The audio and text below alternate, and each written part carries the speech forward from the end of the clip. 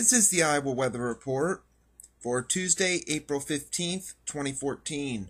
And now our first look at the 0Z GFS model run is at 1 p.m. this afternoon. You see that trough moving through the middle part of the country over the Great Lakes into the deep south.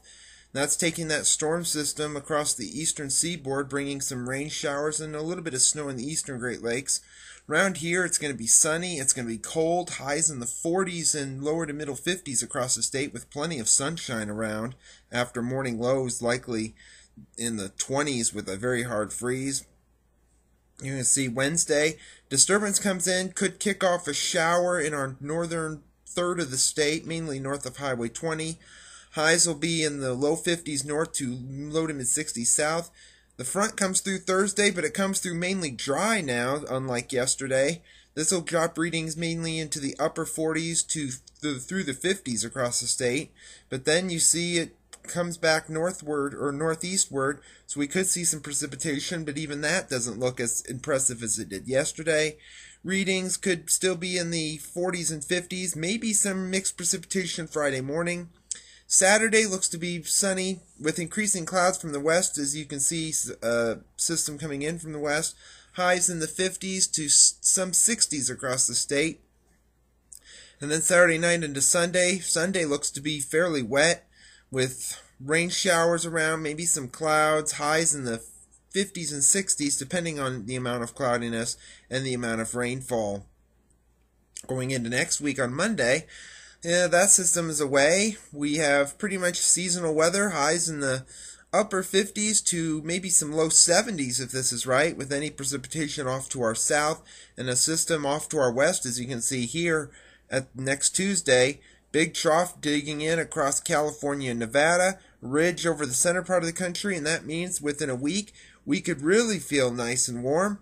Highs will be likely into the 60s, 70s. Maybe we can see 80 again by this point, with the winds coming out of the south as the storm system off to our west begins to take shape. As we go into the extended period on April the 26th, we have a system moving through Minnesota and Wisconsin. That's going to bring a system through our neck of the woods, and a ridge between that and another storm crashing into California and the west coast once again. And with that, we have the one system moving just to the east of the state, taking showers and maybe thunderstorms with it.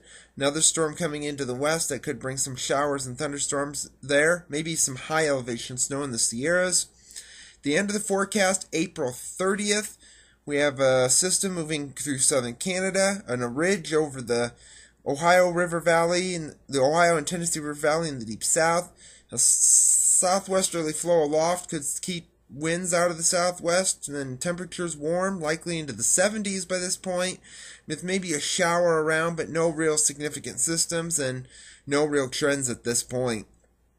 Satellite image from last evening, we had the system moving eastward across the eastern Great Lakes, the Ohio and Tennessee River Valley down to the Gulf Coast with some showers and thunderstorms, and the next system coming into the Pacific Northwest. The watch warning map from last evening, some flash flood watches across Alabama, Georgia, and the Florida Panhandle, also across New England. Lots of freeze and hard freeze warnings and advisories, and a winter storm watch to our north and a winter weather advisory in Montana. QPF chart.